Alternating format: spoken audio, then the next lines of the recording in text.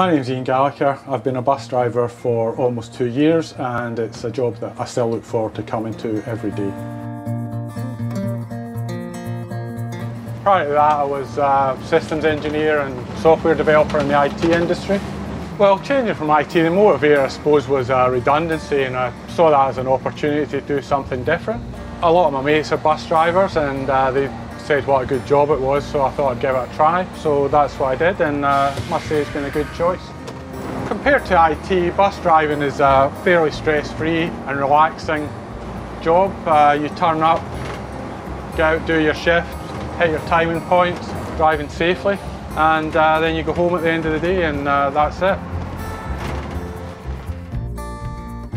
Well, I applied through the Forest website, and there was a couple of interviews after that, and then I was successfully selected, and there was a 6-week training period before I was out on the bus on my own, so I was very well prepared. One thing about working at Forest Coach Lines, the drivers are all very supportive of each other.